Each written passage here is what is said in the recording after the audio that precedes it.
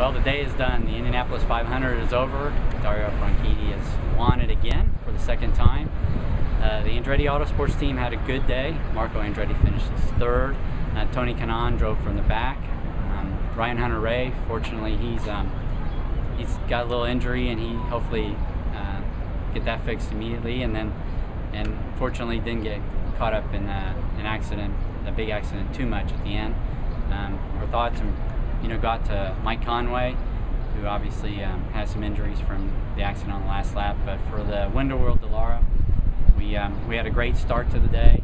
Unfortunately, and if you watched the broadcast, you heard me say, coming down the straightaway past EJ Vizo, he drove into the side of us for no reason, and bent the steering a little bit, and I think he bent something at the rear.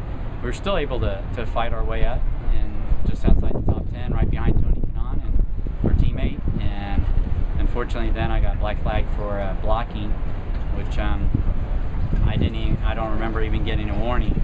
So, or that what I did was actually blocking, but that's for a whole nother day. And that set us back even for, back all the way back, a lap down, and racing as hard as we could. Unfortunately, something happened with the car going through turn 2, and it just took off to the right and straight up into the wall. So that was the end of the day for us.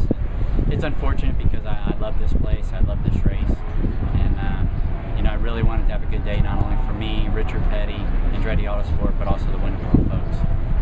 All in all, it still was a good day because we raced competitively.